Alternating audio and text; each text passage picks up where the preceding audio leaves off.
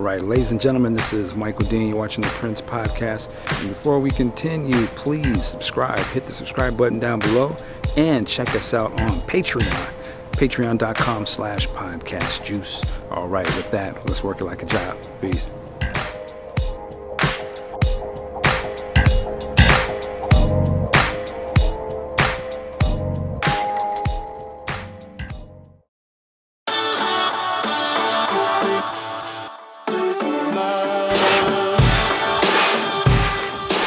Ladies and gentlemen, welcome back to the Prince Podcast here on podcastjuice.net. My name is Michael Dean, and joining me today, we have Mr. DJ Dave Paul. Sir, how are you?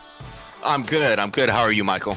Man, I'm doing great. Just happy to be alive and talking about Prince. Yes. That's what we do here.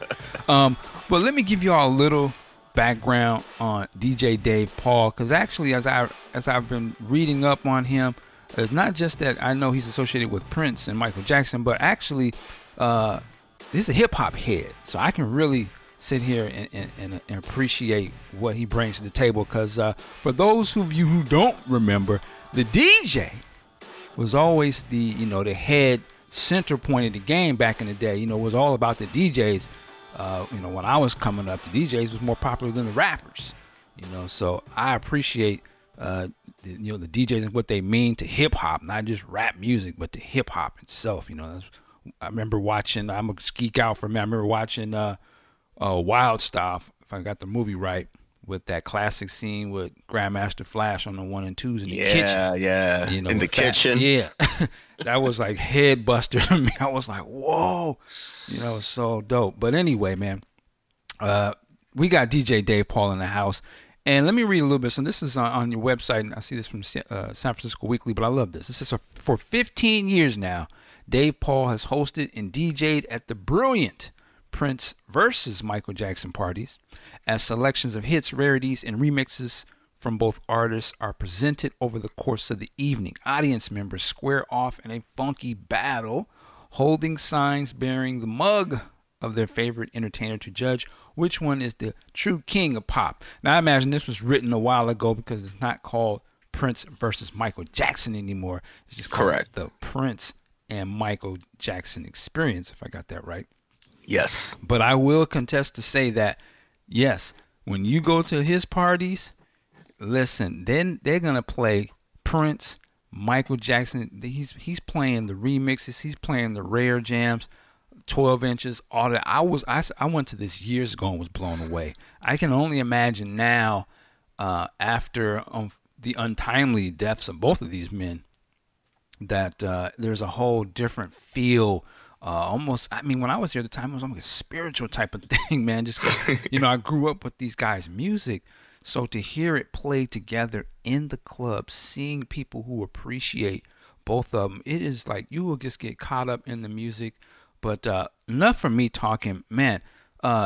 Dave, man, give us a little background, first off, on how you started doing the Prince and Michael Jackson Experience. Well, the way it started was I originally just wanted to do an all Prince party. But out here in San Francisco, there was Dream Factory.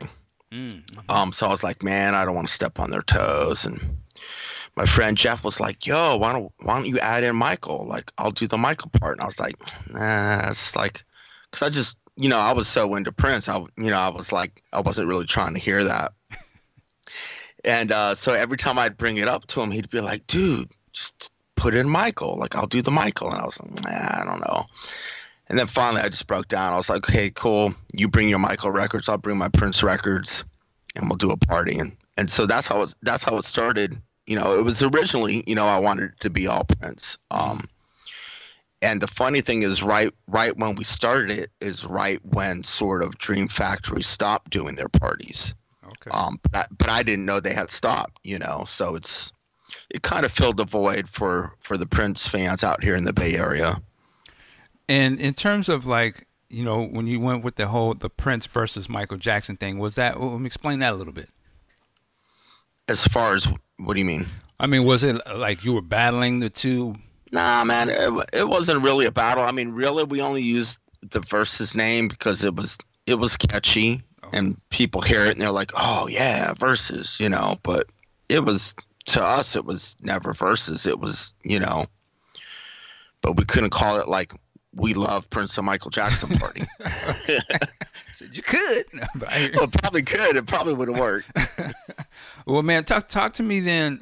Listen, so I assume you grew up in the '80s, where it basically is it's a Michael Prince world. That would, and Madonna, of course, but those two, man, they had the lock. They had that. They just had it down, man.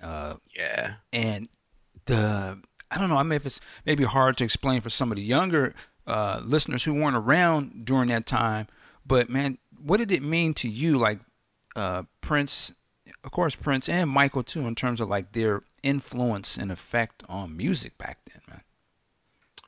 Oh man, it was incredible. I mean, for me, in a lot of ways, it links the same way I felt about hip hop back then. Okay. It was just so raw and I mean, I'm sure probably a lot of people say this, but I mean, Prince music changed my life.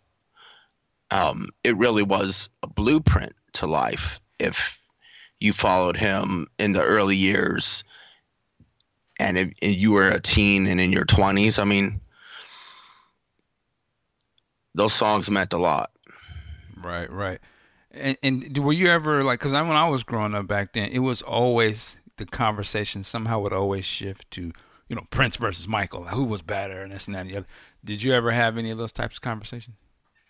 Nah, because I mean, usually I got teased for listening to Prince. Talk So about that. I used to catch a lot of flack, man. People call me a lot of names over listening to Prince. It wasn't it was very different. Now I gotta So imagine, so you being a hip hop head and listening to Prince, because I was in this situation where, I was in hip hop, really, graffiti and rapping and trying to get into music, but my sort of thing I kept to myself was my Prince shit. Like, oh, okay, this is my real stuff, but everybody ain't really trying to hear that right now. Uh, right. what was that whole sort of was there ever that situation where you almost can't really play your Prince stuff in front of people or anything like that? Nah, I mean, because I mean, I was always playing, Prince music when I was DJing. I mean, I started DJing in the '80s, so I mean, was always playing 1999, Little Red Corvette, Controversy, tracks like that.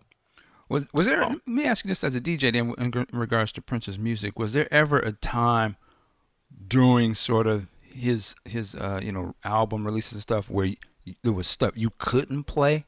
Like, was it popping in the club, or it was like, people want to hear this stuff more than that? You know what I mean? Man, you can fit in anything. Okay. Um, it's just a matter of knowing when to play it and how to fit it in. Um, but yeah, I mean, I think, like when he did Love Sexy and stuff like that, probably a lot of cats weren't playing tracks off that album in the club. Um, I tried that one time. I don't know how I got in a position to DJ a party, but I just knew, oh man, when I play, I know it's gonna shut it down. And no, it didn't work like that. it shut It the shut it dance floor down. down, huh? Yeah, it did, not the way I wanted to. I was like, oh, okay. He's like, man, get that dude off the stage, man. Get him off of it. Oh man, I Uh, can imagine. I don't yeah, think I've even played that track in a club. because I was just like to myself, I'm like, man, this is funky. I'm like, how could it not? But it's a different dichotomy. It's just a whole different thing. And I try to remember, this was '88. Whatever was popping in '88, it just didn't work. I know I'm not no DJ anyway, so it was probably just an abrupt stop. Rain And is wet. I'm it like, what the probably, fuck? and if it was just a regular, club night, I mean, trying to fit that track in is going to be near impossible. Right. What? Talk to me about Michael, man. Like, what is it about Michael Jackson that really gets you going? Oh man, just like the funk, the like, it's got that kind of like those funky disco songs. I mean, Mm. they're funk and they're disco at the same time. And those just move the dance floor. Like, people will just dance like crazy to some of those tracks. Yeah, I would imagine like some of the off the wall stuff is a must. Oh man, You know. that's such a great album. Yeah. Um, Talk to us about the experience of going to your show. I mean, what are people gonna see when they come? Because I also got to say too, you are about to start a tour. You're gonna be going around the country, bringing this show around to different clubs. What is if I was to walk in there? What can I expect? Man, that's the thing is you never know. I always say the show is on the dance floor. Like I don't need to be on a stage. I don't need a spotlight on me. I'm not going to be doing a cheerleading routine. I'm not doing magic tricks. I'm not going to be jumping up and down, smiling. I'm just worrying about the music. The whole show is on the dance floor. So we're not gonna see you up there behind the one and twos with the Dirty Mind bikini brief on spinning. Oh, no way. Our But the clothes, thing, our the hair. thing is, we don't, you we might don't care. you might see some people dressed like that though, Oh, okay. Well, there you go. but not me. Dave said, I ain't doing it. Come on, man. Nobody want to see me like that. Get a little rude boy mixed with Dirty Diana or something. I'm just playing. But so yeah, I mean, you know, when I went to it, man, it was such a thing to hear. I don't know, because I'll say this. A lot of times I sort of have Prince, like, it's just in my headphones or it's at my house, but I rarely get to just hear the deep cuts out in the club, you know, loud and with other people, and then that energy from other people. So it's a whole experience to really be in there with like-minded people.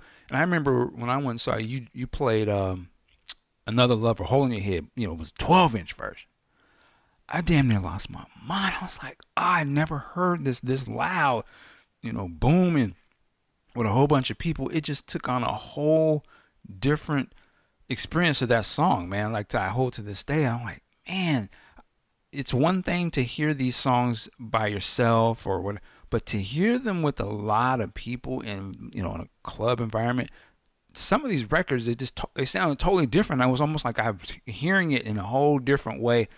And I could really feel like, I was like, you know, I could feel Prince on this, like a way that I never did before. I don't know. It's hard to explain, but you really get caught up in it when you're around all those people, man. And these are fans of Michael and Prince. You know? Yeah.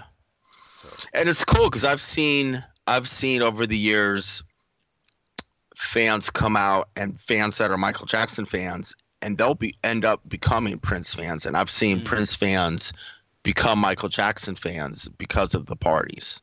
Wow. Okay. Yeah, I could see that, man. And that's the great thing about it. You know, it's really the celebration of both of these guys, right? But then you also play, like, you know, the other stuff that's connected to it. You know, the Time. Oh yeah, Time, Sheila E., Andre Simone. Yes. You know, the Jacksons, Jackson 5. Yeah. Janet, of course. Yeah, that's my wheelbarrow. I'm like, not too much Latoya, maybe once in a while. You're not pumping that full force Latoya. Yeah, you know. Maybe Centipede by Rebbie. There you go. That was a cut. Oh, what was Didn't Diana? Was that Muscles? Diana and Michael? Did Muscles? Oh yeah, Muscles. Yeah, that was kind of dope. But wow, yeah, I forgot about that track. I might have to slip that in sometime. Check that out, man. Yeah. But yeah, I mean, there's so much great stuff coming from that whole time. It's all connected. That's the thing about it. You know, and it's so funny because I think probably, well, I guess it's interesting. Janet and Latoya, though, you're not going to play the Latoya song. I'm thinking, you know, they have that Prince connection, right? Right. Latoya covered When You Were Mine. No, I'm sorry. Private Joy. Private Joy. Yeah, you're probably not going to play that. No, you ain't catching me playing that. But I always thought that was a horrible cover. Yeah, that would be your I know, and if the dance floor be. I still bought it, but had to have it for the collection. There you go. But there's that connect. You know, the connection sort of started, and then of course you're probably not going to play this either. But the Jesse Johnson Dream Street tracks from Janet, but it's all sort of it all gets the connection going. Let me ask you this question, and this is something I always talk about amongst my friends and stuff. Would you have ever wanted to see Prince and Michael do a song together back in the day? If they would have did Bad, I think it would have been incredible. And even after Michael had passed, I always thought, oh, wouldn't it be cool if Sony like hit up Prince and was like, hey, let's finish this track. Let's go in there. Let's take the masters and let's go. Like, because I mean, can you imagine Prince playing a bad guitar solo on that? Ooh, he would have tore that song up. Yeah, I always wish they had done something together, because I just think it would have, almost even whether the song would have been good or not, but I would assume it would be good. But I just thought it would have been a powerful image. Yeah, even if it was a ballad, it would have been dope. Yeah, it would have just been so powerful. And it's like you could see like these two, and on one hand, they're totally opposites of each other, but the two titans of the game united. And even if they just did it for charities and whatever, but it would have just been hella powerful. And you see this kind of stuff all the time now, of course, with artists always collaborating, particularly in hip hop. You definitely see a lot of rappers jump on each other's tracks. But I would have wanted to see that too. I mean, just like, it would have been crazy. But I can understand why you didn't see it. But man. Yeah, I mean, they were both in different places at that time mentally, and it just didn't happen. Yeah, you gotta imagine there's so much ego and like, I mean, these guys were the top, and I was always figure it's so interesting because I would say ego could be involved among other things, but I always got to remember too, like, Michael got Quincy Jones, and Quincy Jones was the shit.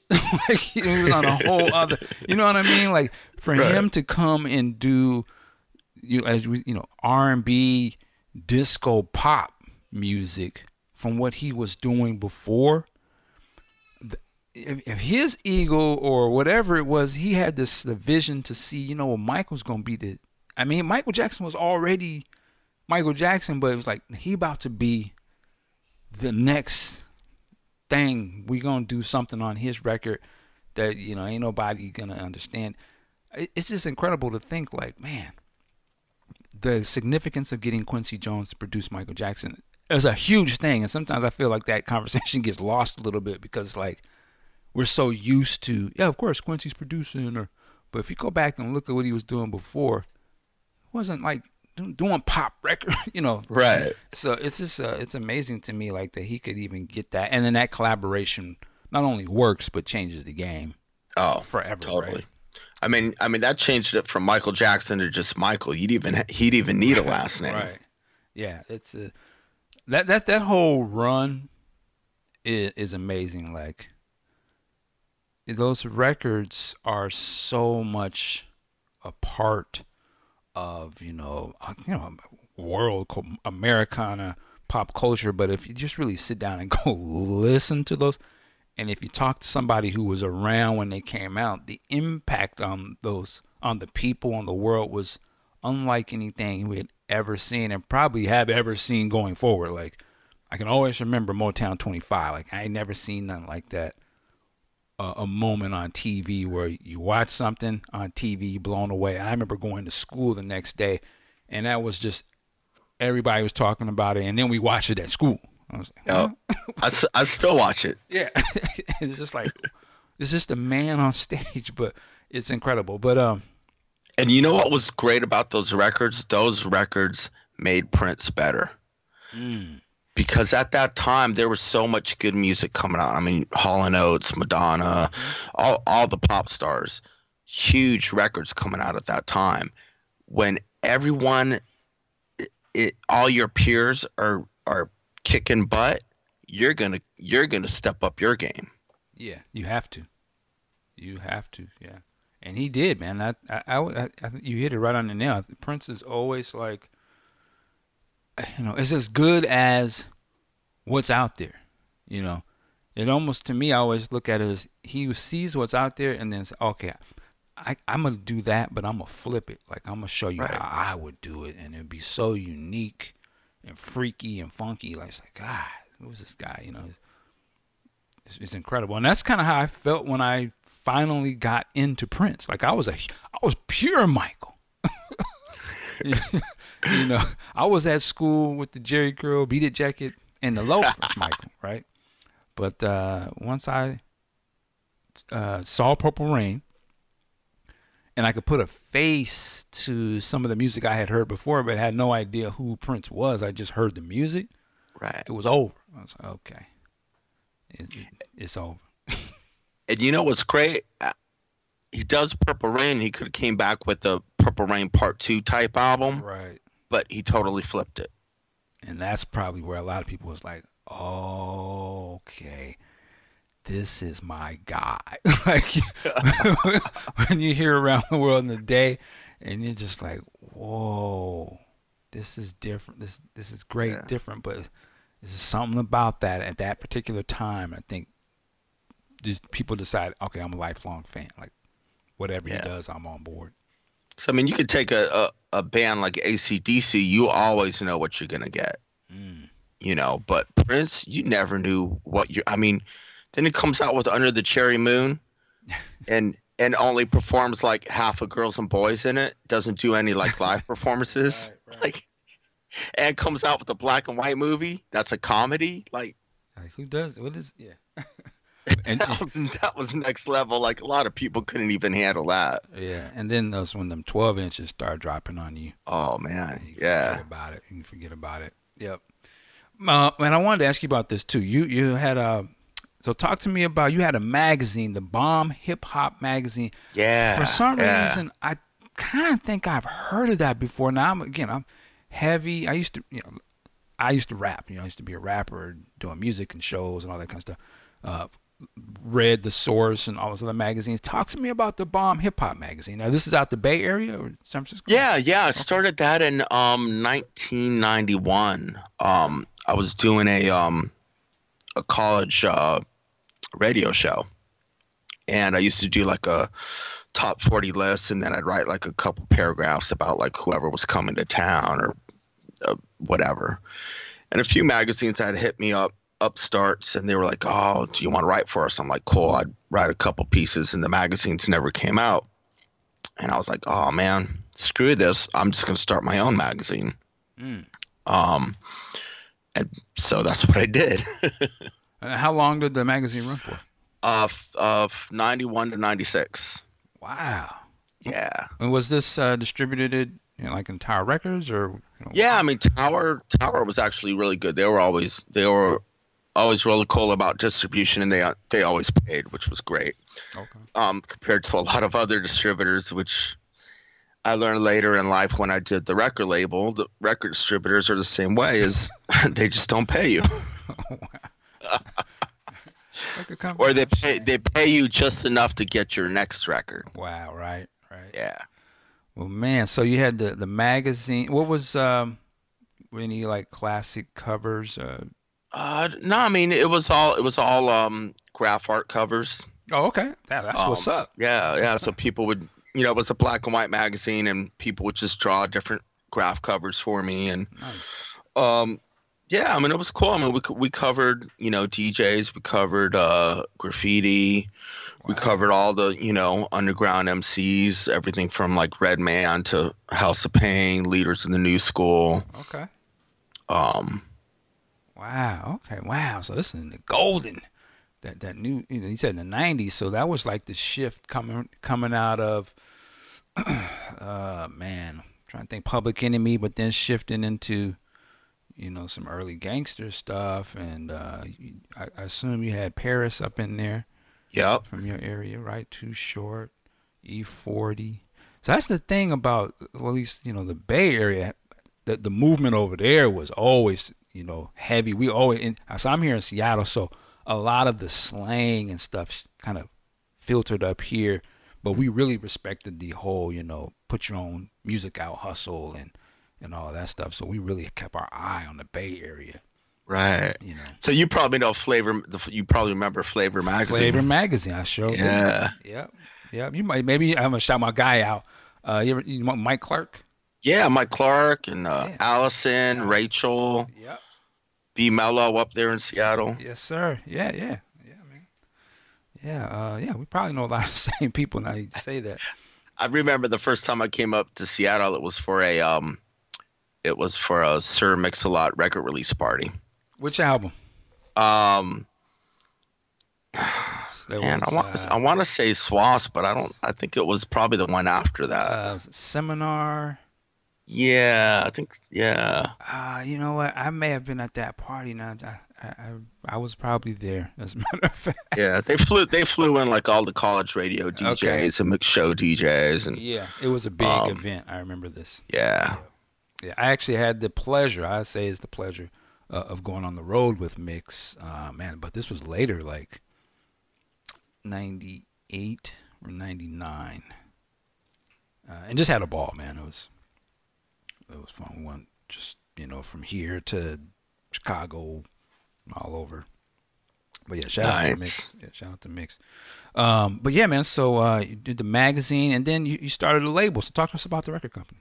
Yeah. Started label is the way I started it was we'd always do demo reviews. So the first album I released was basically just from demos that people had sent, and that's how we had met, a lot of those rap groups. Okay.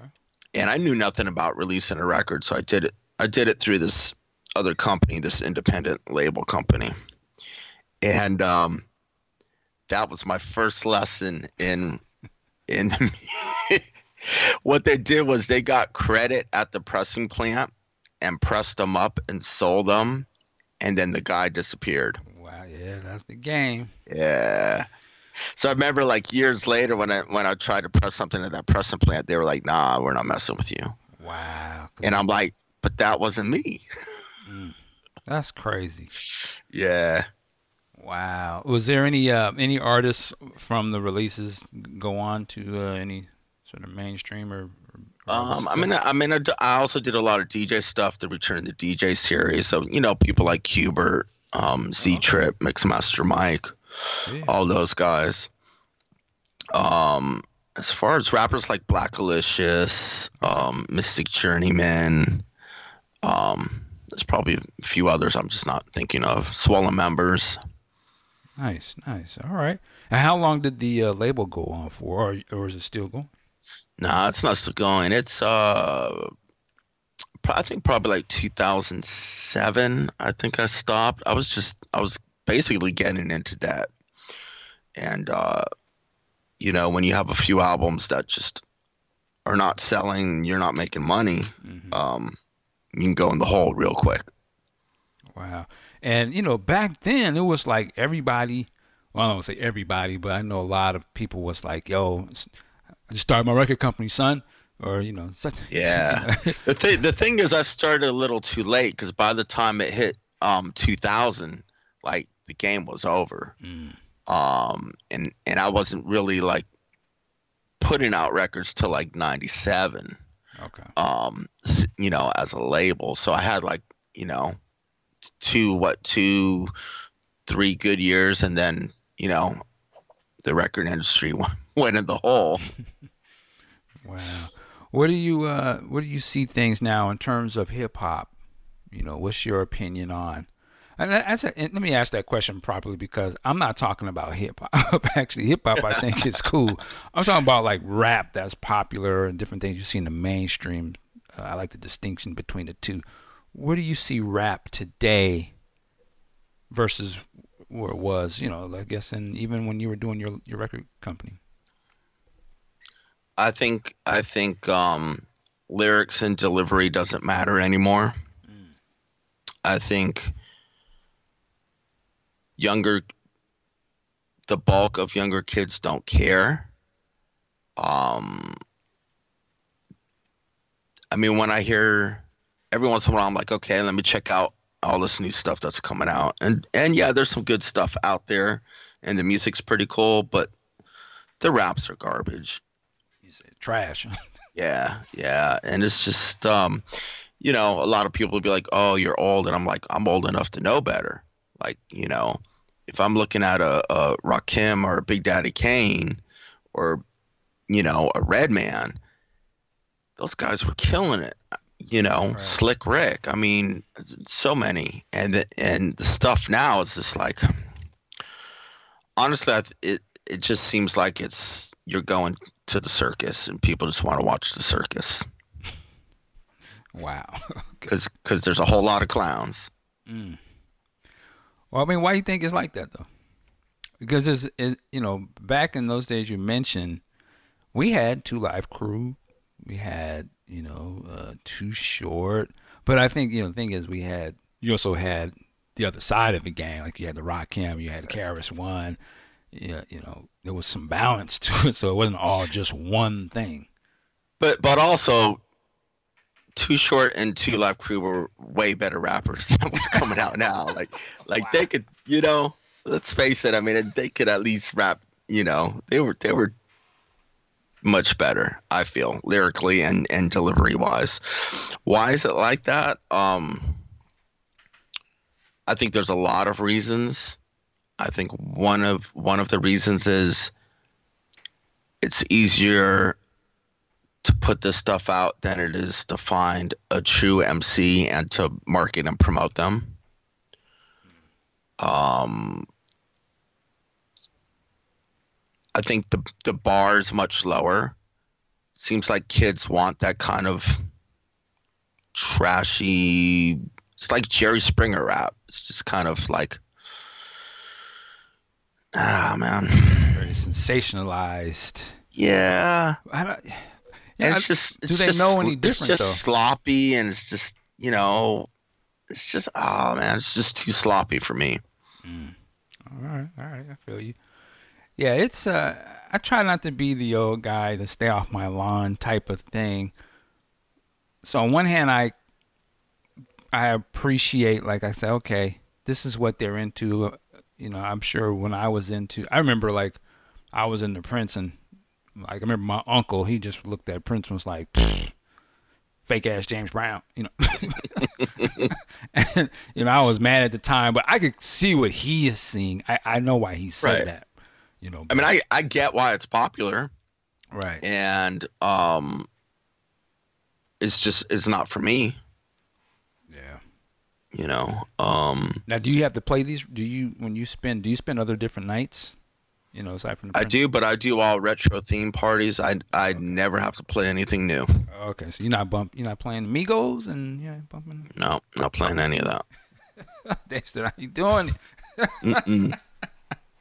Oh, man, I got this. Man, I got Kim Kardashian want to hire you, man. They want to hear nothing but trap music. I'll send them to. I'll recommend somebody else because Wow. that's not my thing. I mean, if they want an '80s party, they want some funk and disco or whatever, I could do that. But if they want like the new stuff, I'll be like, that ain't my thing. Like, Oh, okay. let me hip you to someone who can do that good. Okay. You got some Um, integrity then. yeah, I've learned that find your niche, and if your niche is the retro stuff, stick with it. Okay. Because I mean, you can go to there's probably at least 50 clubs you can go to tonight in Seattle and hear new music. Right. But next weekend, there's only one club where you can go hear Prince and Michael music. Very true. Very true. The Nectar Lounge, matter of fact, Yep. here in Seattle. Man, so you're going on tour now. I don't think I asked you. How long has the Prince and Michael Jackson experience been going for? 15 years. 15 years, man. Yeah. Salute, man. That's incredible. Still going. Yeah, man. Wow. Have you seen since the death of Prince, has there been different sort of energy at the shows, or more people, or I mean, there was a little bit of a rush like a few months after. It's kind of gone back to normal. I think the hardest thing is just it's hard for me because Prince music used to get me through everything in life. Um, but how's Prince music going to get me through his death? So I know it's not as enjoyable for me personally. Okay. To it's just it's hard to play his music. I understand that. Talk to me if you can about. I think I remember hearing about you had some sort of interaction with Prince or something about the parties. Is that true?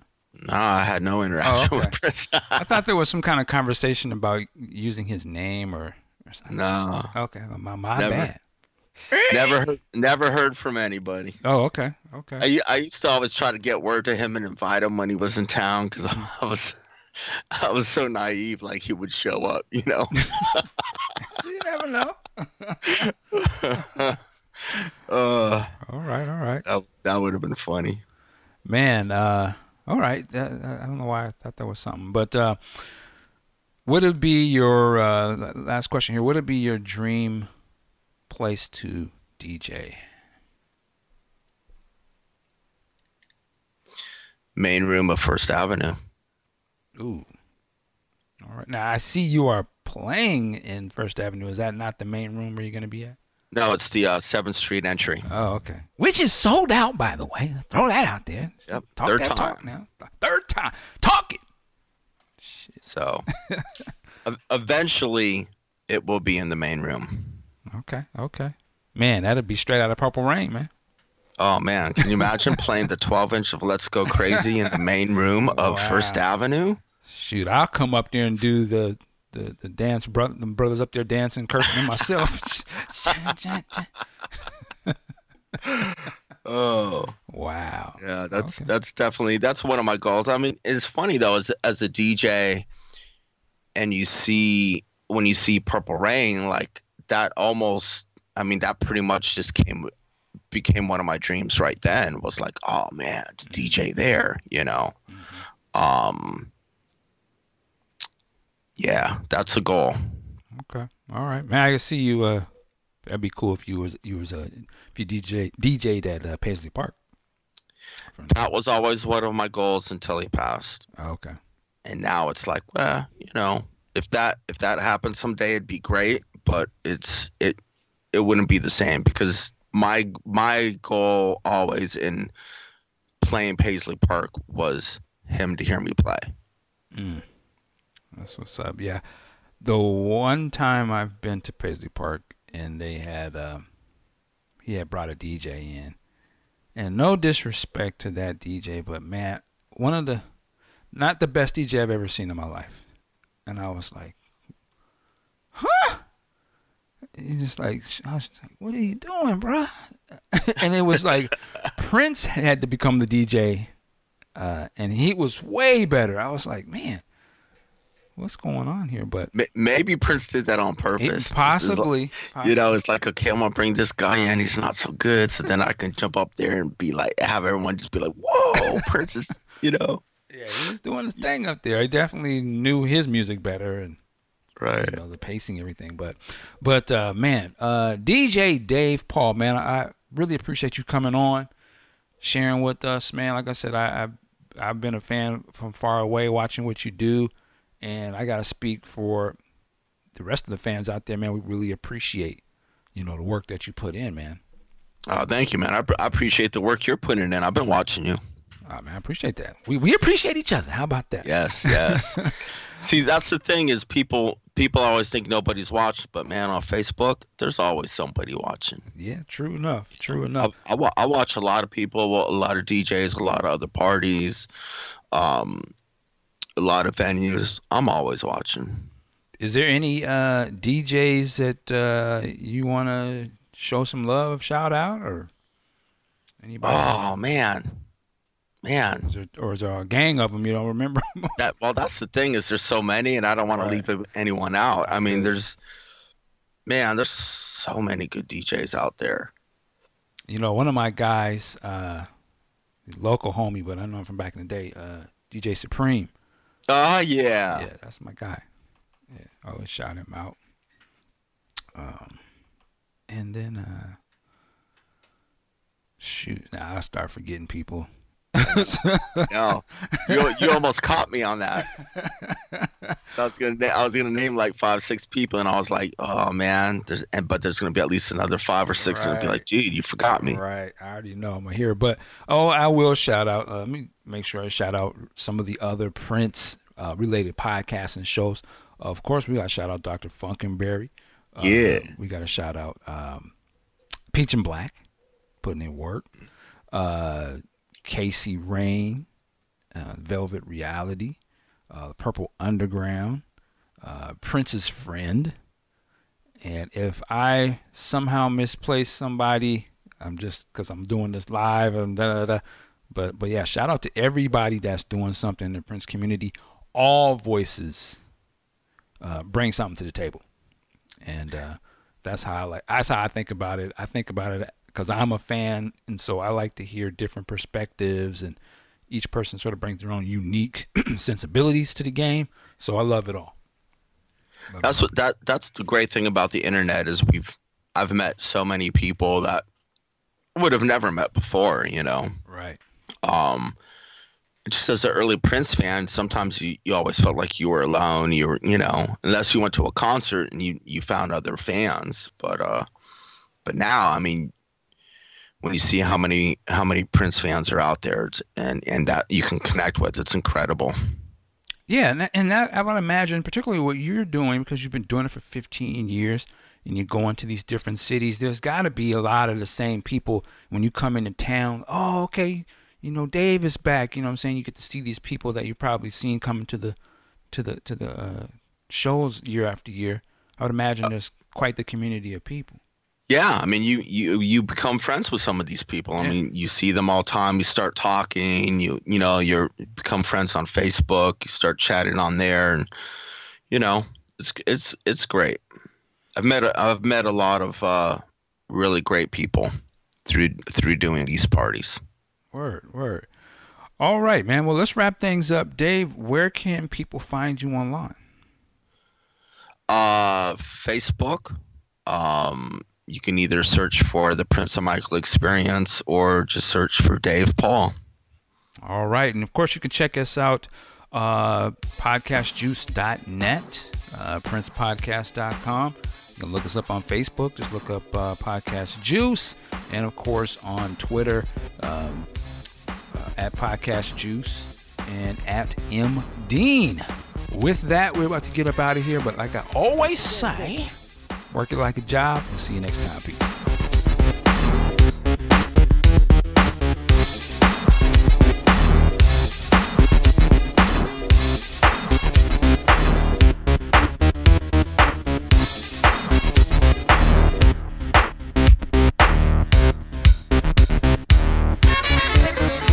Then I say